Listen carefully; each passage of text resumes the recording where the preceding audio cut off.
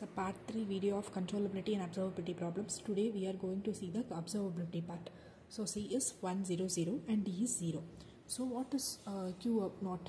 So it is C transpose, A transpose, C transpose, A transpose square, C transpose modulus should not be equal to 0. This is a condition for observability. So let us check. What is C transpose? 1, 0, 0. And what is A transpose, C transpose? A transpose is 0, 0, minus 1, 1, 0, minus 2 and 0, 1, minus 4.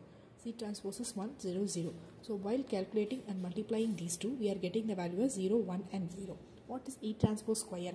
A transpose into A transpose. While we are calculating the A transpose square, we get the value as 0, minus 1, 4, 0, minus 2, 7, 1, minus 4 and 14. So A transpose square, C transposes, when we multiply these two, we are getting the value of 0, 0, 1. So Q naught is 1, 0, 0, 0, 1, 0 and 0, 0, 1. While we taking the modulus of Q naught, we are getting the values of 1. So Q naught, modulus of Q naught is not equal to 0. So the system is completely observable. And regarding the rank, so these three are completely independent rows and columns. So the rank is 3. So this is the end of the